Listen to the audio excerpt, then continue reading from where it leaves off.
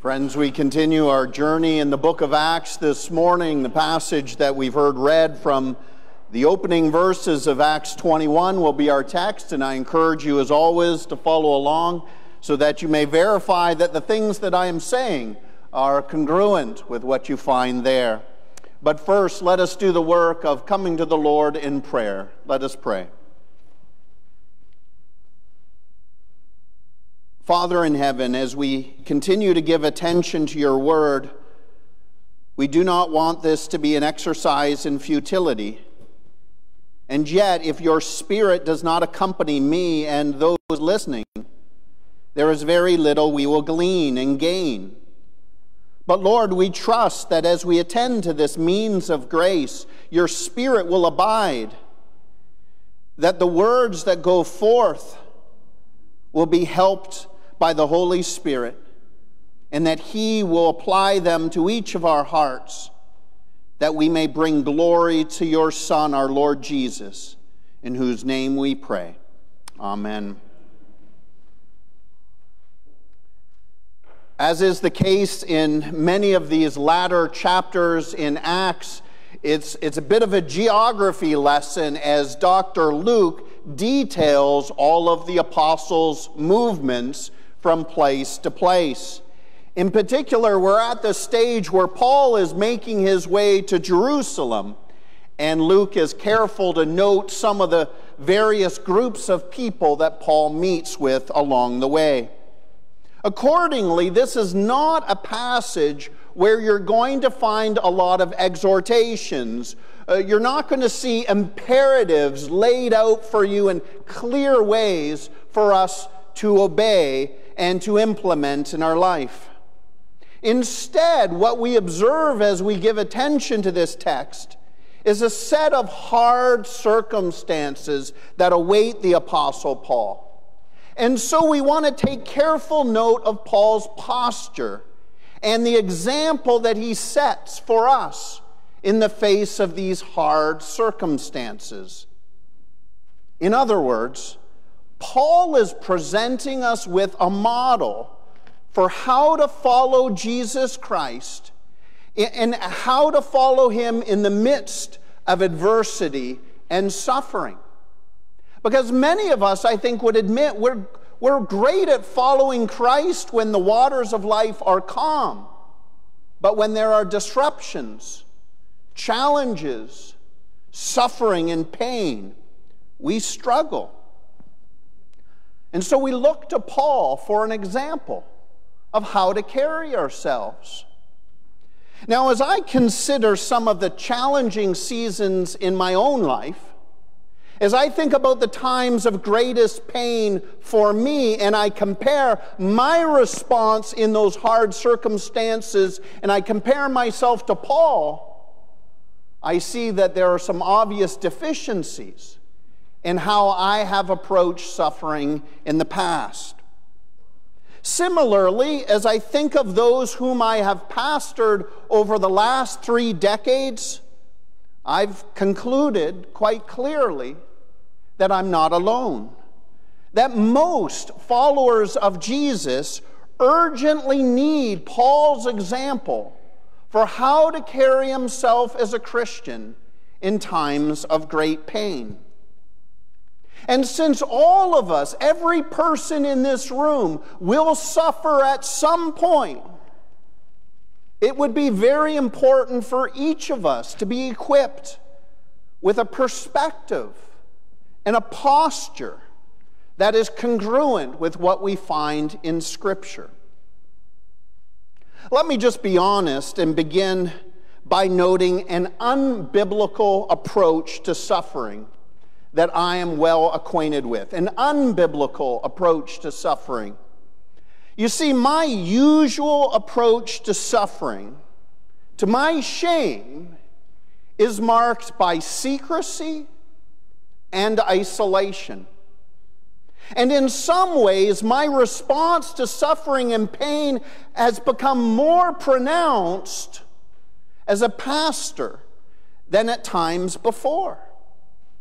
You see, I've believed the lie that says that a leader must always portray strength I've believed the lie that says a pastor must always have his life together. And so during times of intense suffering, I haven't always been honest with others about how I'm doing and how I'm feeling. And perhaps inevitably, this secrecy leads to isolation. It really wasn't that long ago, following the death of my mother in 2017 and the death of my sister in 2019, that my wife, Allie, had to gently confront me about my isolating ways. You see, in those days when I was struggling, I'd come home from church, and after dinner, I would put myself in my study and I would shut the door. And I wouldn't engage my wife, I wouldn't engage my daughter, I would just shut myself in, as it were, hide, isolate, and deal with my pain in isolation. And so, as embarrassing as it is to share this unhealthy and unbiblical response with you, the reason I share it with you is because I think there are some among us who do exactly the same thing.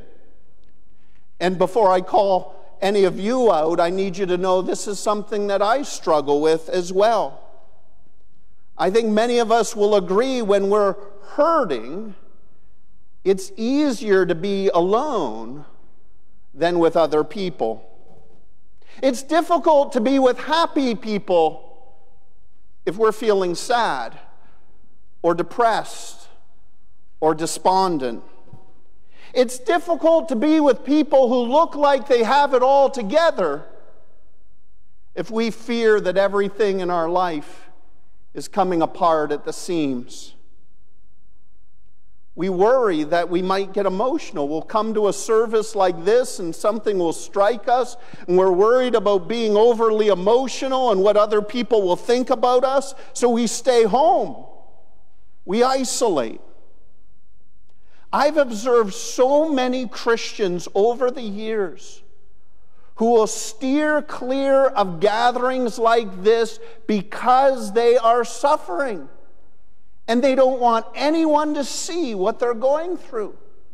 I've even heard people confess to me, "Pastor, I'll be back as soon as everything's sorted out. I'll be back when the waters are calm again." But this is not what we see in Scripture. The biblical witness contradicts any practice of isolation. Friends, it is when we are at our lowest, when our pain and suffering is most acute, it is then we need to be with our brothers and sisters in Christ the most. J.I. Packer once described the church as a hospital where no one is completely well and any of us can relapse at any time. Friends, this is not a gathering of perfect people. It's not even a gathering of healthy, happy people. It's a gathering of God's people, and some are hurting. Now, some of you are thinking, "Pastor Bryn, you haven't really got into the text yet." I want to set up what's going on, what Paul's feeling. He's facing great pain and suffering, and he's interacting with people along the way. And so I actually want to take us back to chapter 20 and look at those final verses one more time. Acts 20, verse 36 and following. "And when Paul said these things, he knelt down and prayed with them all. And there was much weeping on the part of all. They embraced Paul and kissed him, being sorrowful most of all, because the word he had spoken, that they would not see his face again. And they accompanied him to the ship." So Paul is experiencing some pain. And the elders that have come from Ephesus are hurting at the notion that they'll never see their friend again. And this pain gives rise to three elements. First, you'll see there's prayer. Second, you'll see there are outward expressions of sorrow. And thirdly, you'll see there is physical affection. So first, you see their prayer was earnest. They didn't simply bow their heads. They knelt on the ground and they prayed with one another earnestly. Secondly, there were outward expressions of sorrow. And Luke provides very helpful detail here. It's not that there's overly one emotional person who is crying. You know, sometimes we go to family gatherings and we like to pick on that one person who's quick to cry at a tender moment at the gathering. This is not one overly emotional person, but Luke says there is much weeping on the part of all. Everyone is weeping. Outward expressions of emotion. And so we must reject the unbiblical idea that expressions of emotion and sorrow are to be kept private. I realize that's how you may have been taught as a young person, but it's not the example of Scripture. And it's not the case that a few people in the gathering shed a tear or two, or that their voices cracked a little bit with emotion as they said goodbye to one another. No, there was much weeping on the part of everyone.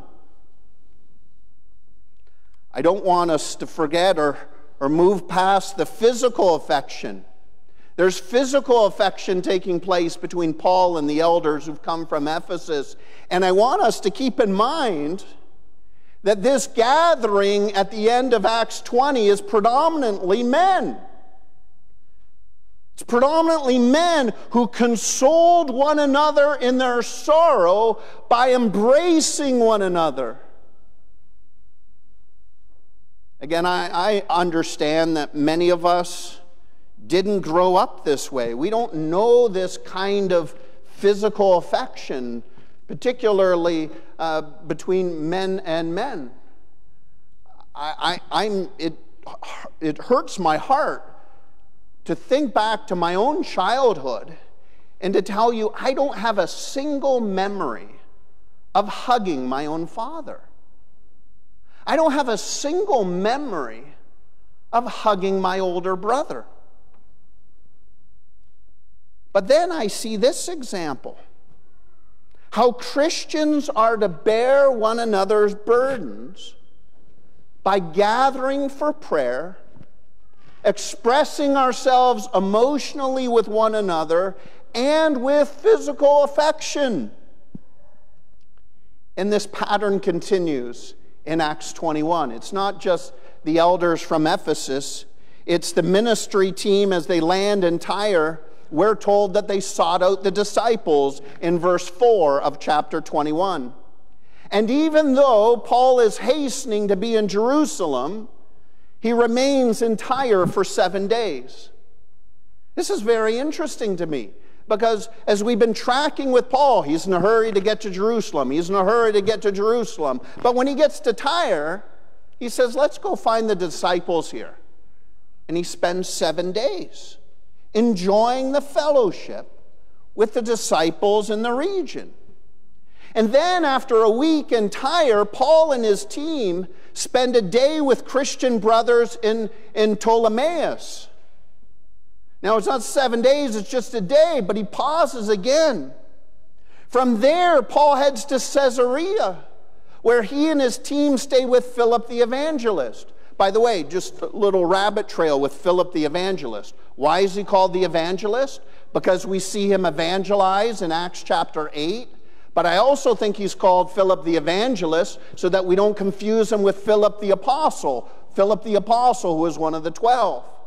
And then we're told later on about his 4 daughters, and we think, whoa, where did these daughters come from? We didn't hear about those in Acts 6 or Acts 8. But remember, the book of Acts spans 30 years or more. And so about 20 years have passed since we've last heard from Philip, and since then he's moved to Caesarea, has a wife and some daughters who prophesy. We're told in verse 10 that Paul and the ministry team stay with Philip for many days. So I take many days to mean more than 7. He told us about 7 in Tyre, told us about 1 in Ptolemais, and now it's just been so many days, he doesn't give us a number. He just says they're there a while. Why do I share this? Why does Luke share this is more important? So that we don't miss how hungry the Apostle Paul was for Christian fellowship.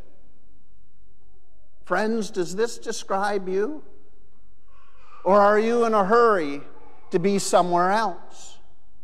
Paul was in a hurry to go to Jerusalem, but he's not so hurried to get to Jerusalem that he gives up opportunities along the way to have meaningful fellowship with other Christians. And what's obvious in these gatherings is the profound level of mutual affection between Paul and his hosts. Notice also how serious the conversation is between them. In Tyre, for example, Paul's friends speak to him through the Holy Spirit, and they urge him to not go to Jerusalem because of the dangers there. Similarly, in Caesarea, the prophet Agabus acts out a prophecy. Taking Paul's belt, he binds his hands and his feet. Thus says the Holy Spirit. This is how the Jews at Jerusalem will bind the man who owns this belt and will deliver him into the hands of the Gentiles. When those who are present there with Paul hear this prophecy, they urge him, don't go up to Jerusalem. Now, if you're following this closely, you may have had the same level of pause as I did. And that is, at first glance, it appears that the Holy Spirit is giving a conflicting message. At first glance, it seems that the Holy Spirit wants 2 different things. But let's backtrack for a moment to Acts 20, verse 22. Where Paul says he is constrained by the Holy Spirit to go to Jerusalem. That the Holy Spirit testifies to me in every city that imprisonment and afflictions await me. And then in Acts 21, verse 4, however, the disciples are said to be speaking through the Holy Spirit, and they're urging Paul not to go to Jerusalem. And then in Acts 21, verse 11, Agabus warns Paul, speaking on behalf of the Holy Spirit, of what's going to happen to Paul when he gets to Jerusalem. How do we reconcile these discrepancies? We understand the nature of God, don't we? We understand that the Holy Spirit is not contradicting himself, nor is the Holy Spirit changing his mind. If we take this section of Scripture as a whole, it would seem prudent to view the Holy Spirit's message as predictive and not prohibitive. Predictive and not prohibitive. In every city, the Holy Spirit is warning Paul about what will happen in Jerusalem.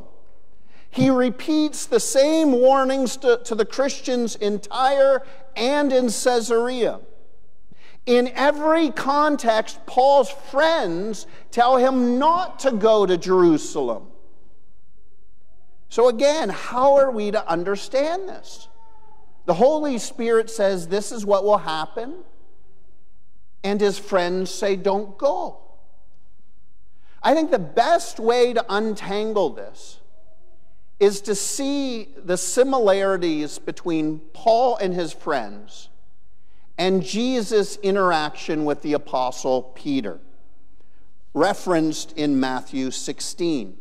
You'll remember the passage. It's by the Holy Spirit, by the power of the Holy Spirit. Peter says, "You are the Christ, the Son of the living God." The Holy Spirit tells Peter this. And Jesus says, "Yes, you're right. Flesh and blood did not reveal this to you, Peter. The Spirit has told you this. And now I'm telling you that I must suffer and die in Jerusalem." Do you remember what Peter says? "Forbid it, Lord.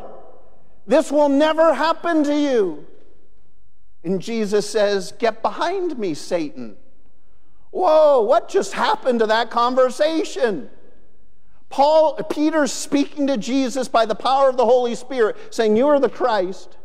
Jesus says, "I'm going to suffer and die in Jerusalem." Peter says, "No way." So beyond this common feature of both Jesus and Paul traveling to Jerusalem to suffer, there is also a parallel distinction between the supernatural revelation that's given and the natural promptings that follow and emerge from the human heart. In other words, we need to make a distinction in Matthew 16 and in Acts 21 and say that the warning of suffering was divine, but the urgings not to go were human. The warnings about suffering in Jerusalem were divine in nature, but the urgings to not go are human. The Holy Spirit's predicting what's going to happen, and the people's love for Paul caused them to not want him to go. Once we understand the distinction between the infallible promptings of the Holy Spirit and the fallible urges of human beings, then we can understand and make sense of this. Now, Paul loves his friends. He loves these fellow believers with whom he enjoys fellowship. And so you see, he takes their urgings to heart. Look at verse 13. He's not dismissive. He says to them, "What are you doing? Weeping. You're breaking my heart." Paul's not dismissive of his friends' counsel. But as compelling as their urging may be, the Lord has spoken through the Holy Spirit clearly and repeatedly. And so Paul must go. He says in verse 13, "I am not only ready to be imprisoned, but I'm ready to die in Jerusalem for the name of the Lord Jesus Christ." So now we're back to the original thing we started with. How do we account for Paul's readiness to suffer? He's our example. He's our model of how a follower of Jesus should bear up in the face of hardship. And we ask the question, how did he do it? What made him ready? What made him say the things he said? I think there are two things. One, Paul has a clear understanding of the Lord's will. Paul has a clear understanding of the Lord's will. Let me say this as plainly as I can. We do not court suffering, do we? Suffering's not fun. We don't like it at all. But it seems that suffering produces something. And it produces something that's good. And so we trust that when God speaks about the suffering that awaits Paul, that there's a plan. And that Paul is trusting God who has spoken clearly. He's trusting God to advance his purposes by the means of Paul's suffering. So Paul, like Jesus before him, says, "I'm willing to suffer because I understand this is going to go well in terms of God's plan." That's the first reason that Paul faces suffering so well. He has a clear understanding of what the Lord has said and what his will is. But the second thing ties in with everything we've said in the last few weeks. Paul is strengthened through Spirit-filled fellowship that he enjoys with other believers. In other words, the reason Paul is so brave in the face of suffering and death is because his friends embolden him and encourage him. You see, I have no doubt that Paul's many stops on his way to Jerusalem were not simply for the benefit of those he was visiting. It was for him. He needed the encouragement of this fellowship. Being certain of the afflictions ahead of him, Paul longs for the love and the encouragement he receives from being with other Spirit-filled believers. It blesses him. It heartens him. It enriches him. The call of God must be obeyed. And so off to Jerusalem he goes. We're going to tackle Paul's time in Jerusalem in future Sundays, but I need to tell you what I think is a helpful story that is told by author Oswald Sanders, who is the director of China Inland Mission years ago. Oswald Sanders tells the story of a young man who was beginning his work for the Coast Guard. And the young man was called to be in a crew that had been called to a particular rescue mission during a very serious storm. So it was the young man's first ever rescue mission, and the conditions were treacherous. And as the young man's lifeboat prepared to launch, it appeared quite clearly to everyone that the boat would be overmatched by the ferocity of the wind and the waves. And so as the lifeboat heads out, the young man shouts to his captain, "We'll never get back!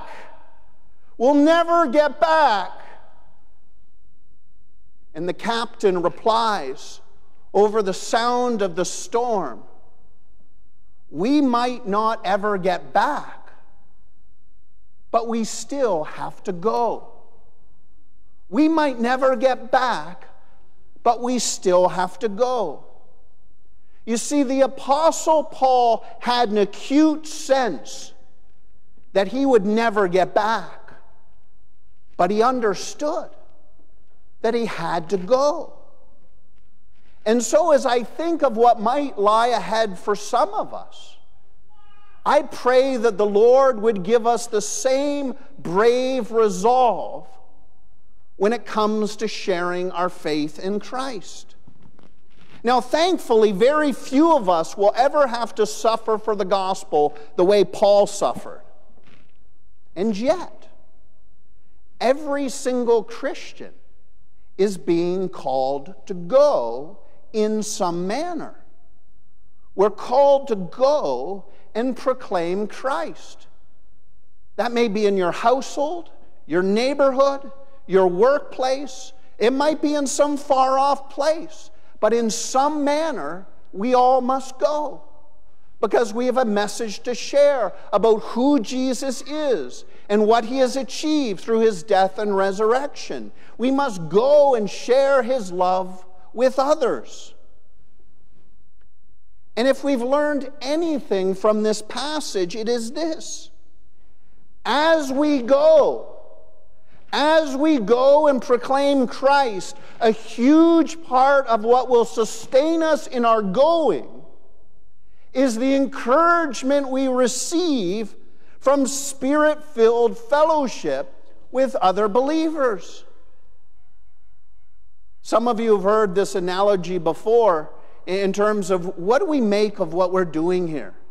What is this? Are we on a football field where we have positions of people doing various things? Those sirens always get me, don't they? What we are doing now, I liken to a football huddle. Have you ever watched an American football huddle? It's not very exciting. It's just a bunch of guys leaning over and one person telling the others what they're going to do. And then they pump one another up. They slap each other in the back sometimes. And they get each other worked up, but the huddle doesn't accomplish anything except it emboldens them to go do the play on the field. And so this isn't the thing. This is the huddle. And as we leave this place, as we break from this huddle, we go to do the thing, which is to proclaim Christ. Some may say, I don't go to church because it's just a huddle. It's just a huddle of Christians talking about what they ought to do next. We need each other. If we're going to share Christ effectively, if we're going to share Christ in the face of opposition, we're going to need the encouragement that we receive from one another. I need the encouragement. I've shared enough personal things with you this morning. Why don't I share once more? I often tell my wife, I really feel it when you're not in worship, when you're teaching Sunday school or you're traveling, because her presence emboldens me. It encourages me. And on another level, you all encourage me. I notice when you're missing. We feel the absence of the people, and we feel emboldened when we're together and no one is missing. Because Spirit-filled fellowship is part of what fuels the mission. Spirit-filled fellowship is part of what motivates us to share the gospel. So I encourage you to lean into this kind of fellowship. Let's lean into Spirit-filled fellowship for the sake of Jesus Christ and His gospel. Amen.